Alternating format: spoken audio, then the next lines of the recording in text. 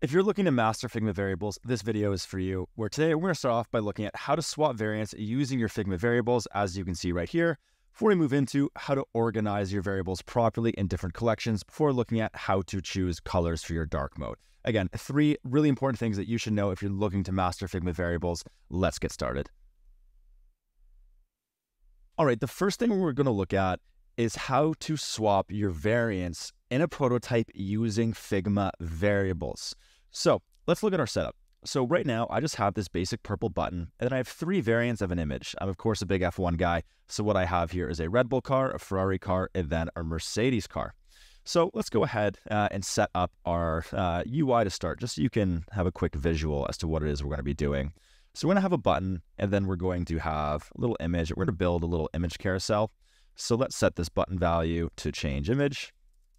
And what we want to have happen is when we click this button, we want the image to change. So we want our Red Bull to go to our Ferrari to go to our Mercedes.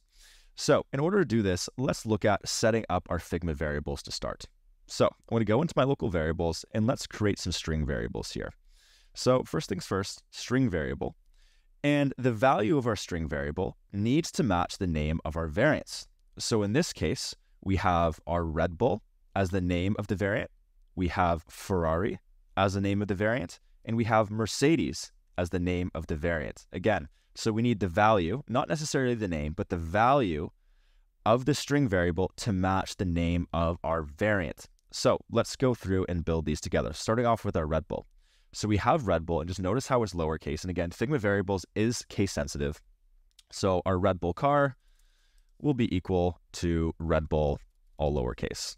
Let's then look at our our Ferrari. So we have our Ferrari, again, Ferrari in lowercase. So our Ferrari in the value needs to match the name of our variant, Ferrari. And then let's do one for Mercedes. We're going to set this to Mercedes. Beautiful. So now that I have a copy of my Red Bull variable, or Red Bull variant, I now need to assign a variable to this variant. Again, I need to connect the two, or else Figma's not going to know which is which. So in type, so when I select my instance, next to the dropdown, I have this little variable indicator. So I'm going to assign the variable Red Bull to this specific variant. So now let's go ahead and prototype it. So I hit the change image, add an interaction. I want to set the variable Red Bull to Ferrari.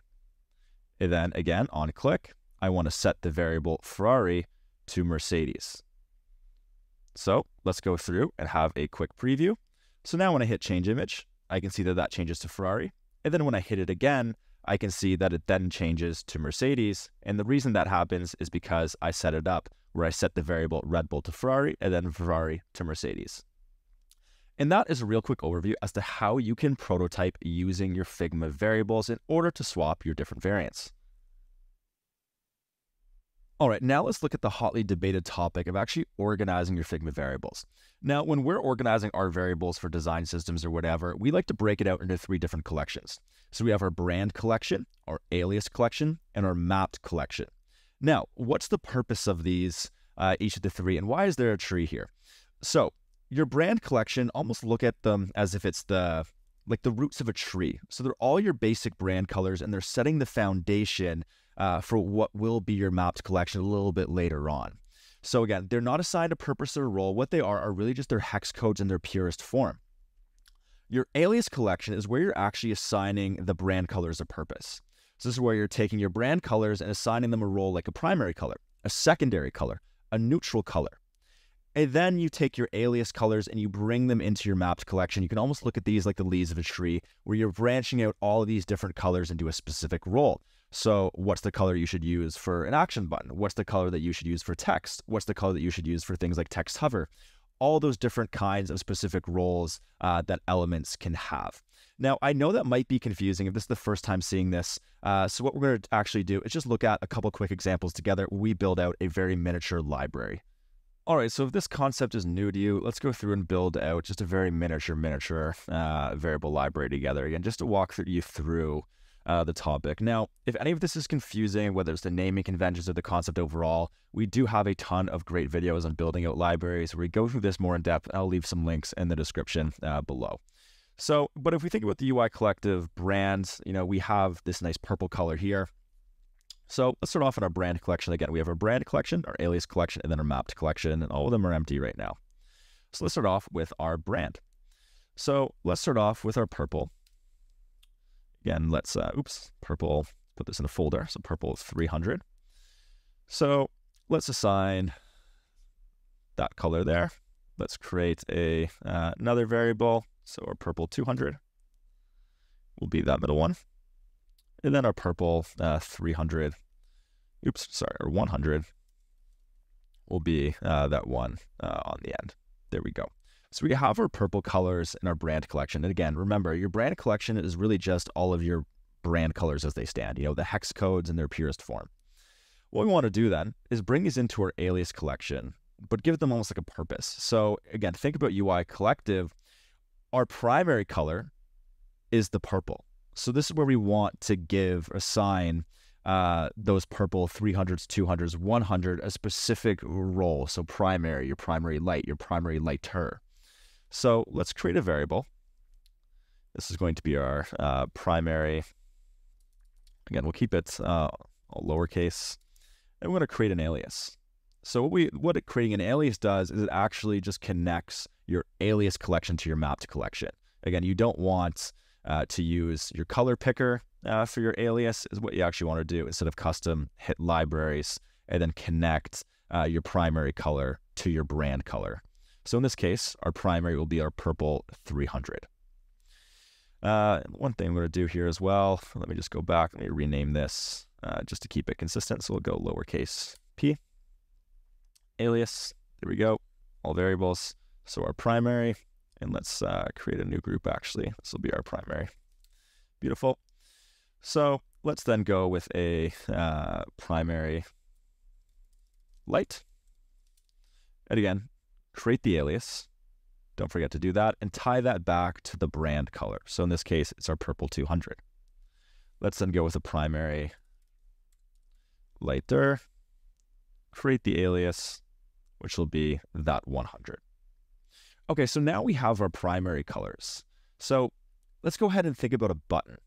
Which of these colors should be the surface color for a button? So we have them assigned as primary, but do we want the surface to be primary? Do we want it to be primary light? In your mapped collection is where you're actually giving it that specific role. So let's go into our mapped collection and let's create a variable that we're going to call our surface action. And what we want to do then is create the alias, but instead of tying it back to our brand collection, we're actually tying it back to our alias collection. So we're saying that a surface action for a button will be our primary purple. Let's now look at text. So if we want a text on action, we might want that to be lighter again. So it stands out from that purple background. So it's going to be our primary lighter. So now when we go ahead and build a button, let's just say, click me, add some auto layouts, add a quick fill. What I'm going to do is apply the surface color that we built, again, in our mapped collection. So surface action, and our text will be our text on action. And that's a real quick walkthrough as to how we like to organize our Figma variables in different collections. All right, so now let's build on what we learned in the last part of this video and look at dark mode color variables. Dark mode, especially for those who are building out design systems, is one of those things that's super confusing. A question I get all the time is, what are the colors that I should be using for my dark mode? But luckily for you, it's really not as daunting as it seems. So if we open up our variables here in our mapped, again, if we look at our button as well that we built together, so we have our surface action, which is our primary color, and our text on action, which is our primary light. So we have our surface action, again, this purple, and then our text on action, which is that lighter purple. what I like to do for dark mode, and again, this isn't necessarily the perfect approach for every single scenario. Again, it's super important that you still go through your proper accessibility checks, looking for things like color contrast, is really just to inverse them. So what I mean by that is if we add another mode, and let me expand this out just a little bit. So if this is our light mode, and this is our dark mode, what we're going to do is set our surface action on our dark to our primary lighter. And then the same for our text on action. So this will be just our primary. There we go. So now if we have, let's look at how applying those modes and just to show you the end results. So what I'm going to do then is change that. And then our mapped is that dark. So essentially what I've done is really just inversed the colors between light mode and dark mode in our mapped collection in order to achieve our dark mode. Thanks for watching today's video, everyone. Just want to encourage everyone to sign up and join our community at uicollective.co. It's totally free to join for all questions relating to design systems, Figma variables, and more. We also have a ton of great free resources on our website, so be sure to check those out. I hope to see you online, UI Collective.